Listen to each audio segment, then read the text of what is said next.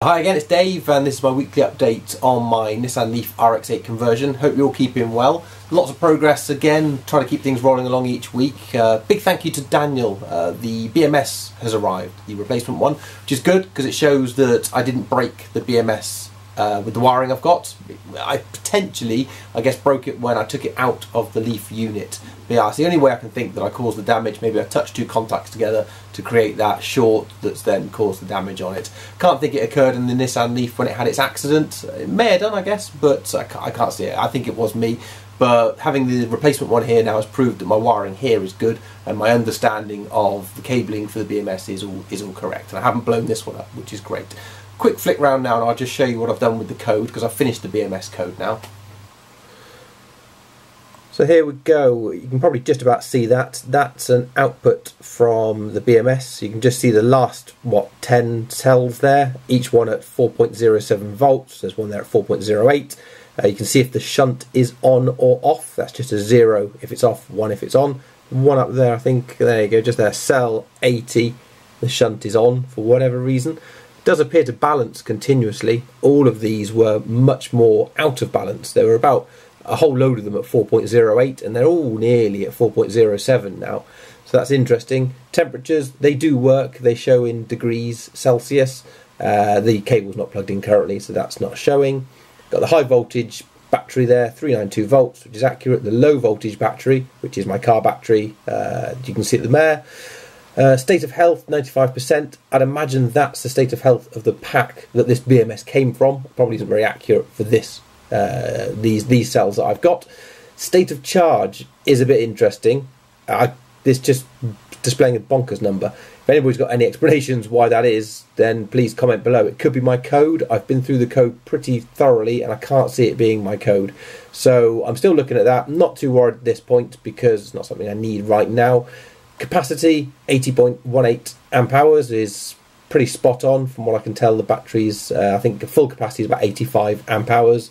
Currently not doing anything. That can show me negative current and forward current. I've programmed it to do both ways, so that's really good. That's pretty much everything I need now from the BMS, and means I can now take it apart because, as I've shown previously, I've got the wiring to do. I want to tidy up all of this with Cat5 cable, have it all nicely cable managed out the way, and be a lot neater and a lot easier to deal with when I put it in the car.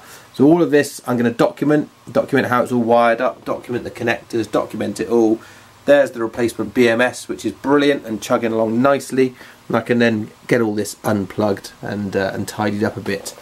So another bit of interesting news is you may notice that there's a big blank space here where my motor, inverter and charger was sitting.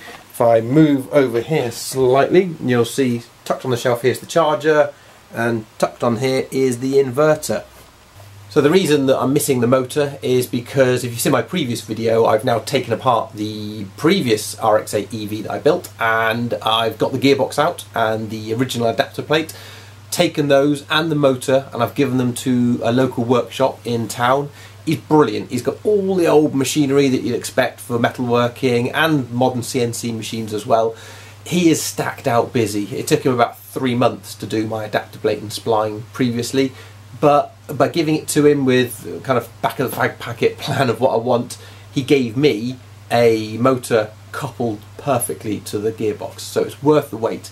I've been chatting to him and I don't think it's going to take this long this time because previously we were trying to get the clutch to work and there was complications around mounting the flywheel to the motor that we had. In the end we just binned the clutch and then he had it done in a couple of weeks. So hopefully with this one we're not going to have a clutch. All I need is another adapter plate to connect to the adapter plate I've got. It's going to be about 40mm thick.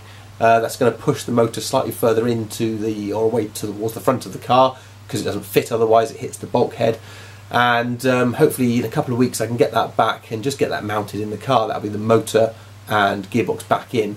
The good thing is as well is that the adapter plate that I had built for the previous motor had the engine mounts attached to the side of it. So by continuing to use that and having an adapter plate on the adapter plate, means I don't have to tinker with any of the engine mounts that I've got made. I can just basically slot it back in, bolt it up, and it should be ready to rock with the software that I've got.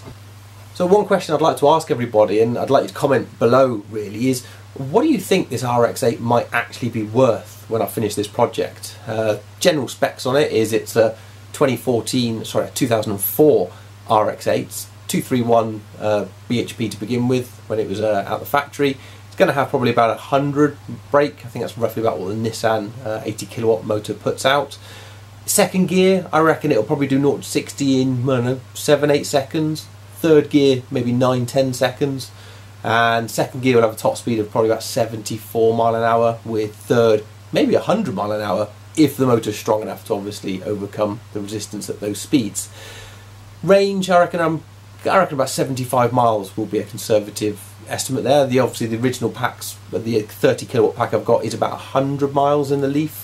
The Mazda's going to be about 70 kilos heavier than it was originally, which is a couple of hundred kilos heavier than the Nissan. So it might not be that much actually, it's around there somewhere. So it's going to be slightly heavier, so I expect the range to be less. I don't know what the drag coefficients on the two cars are, but I think 75 miles is a good estimate of kind of range. But what's that worth? What would you pay for that car? Is it worth 2 grand, 4 grand? We're talking in pounds here. 10 grand? I've just got no idea.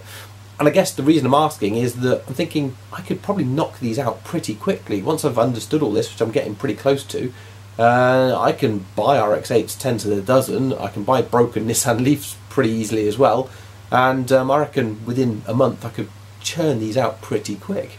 So is there a market? Can I sell these? What would you pay? Comment below. I really am interested to know if it's just a loss leader. People aren't going to buy these, they're not interested, or whether actually go, do you know what, I would throw 5 grand at one of them, 6 grand at one of them, and then I have to work out how much it costs to make, and is there a market there? I'm dead interested to know what your thoughts are on that.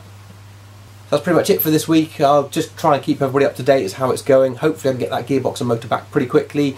Got some wiring to do, a lot of planning that I'm doing at the moment. I'm out there just staring at the car quite a lot to work out where stuff's going to go, how it's going to fit. Got a pretty good idea. I've bought all the metalwork actually, 3mm steel, so I can build the cradle in the front for the batteries, and I'm thinking the batteries in the rear, I might drop them underneath the boot, so I can actually keep a lot of the boot space free. All the space where the exhaust back box used to be, big area there, I reckon I can drop the batteries into that and have them out of the way. So again, more fabrication there. I'm just trying to plan all that in my head, and I'll show you as I do that and show you how I do it. I'm not a brilliant welder, I'm not a brilliant fabricator, but I'm good enough that I can make the stuff that I need, and if I can help anybody to learn how to do that, then that's great as well. So anyway, subscribe, and I'll see you in a week's